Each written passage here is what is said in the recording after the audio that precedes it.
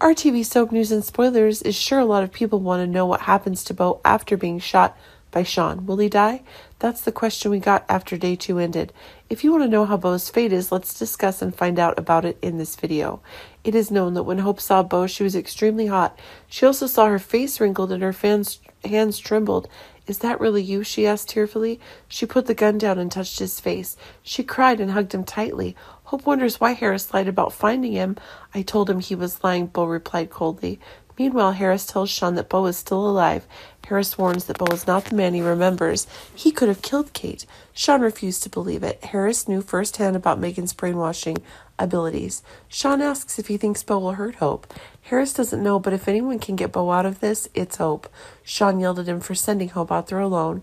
Back to Bo and Hope's talk. After noticing the irregularities from Bo, Hope wanted to know what happened to him. Bo exclaims that he's no longer that man.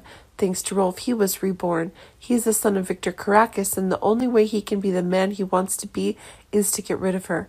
So Bo led Hope to the cliff and pointed the gun at her. Then a shot rang out, and Bo fell to the ground. It was Shawn who shot Bo to save Hope, without knowing that Bo remembered everything. We'll definitely see Bo lingering between life and death, so that should give him a chance to have a wonderful dream of a magical night with Hope. However, will tragedy befall Bo and Hope again, or does Bo's fate end there, and she might die in Hope's arms again? Anyway, Bo and Hope's story will come to an end, so we fear that death may come to Bo again. Do you have the same thoughts as us? Let's wait and see what's ending for Bo and Hope.